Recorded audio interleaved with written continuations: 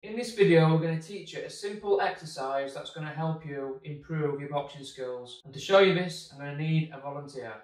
The first thing we're going to teach a child when boxing is not to flinch, which obviously it's a natural reaction that you're wanting to flinch when you're getting punches thrown at you. So, simple exercise. Max, keep your hands down, right? And all I'm going to do is, I want you to look at me, yeah? And be relaxed. I want you just not to move. That's good.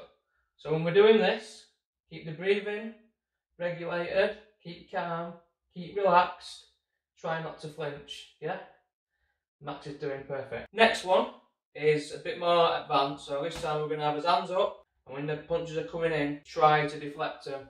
So as I'm just throwing these punches, keep relaxed, keep calm, and this will greatly help you when you're training.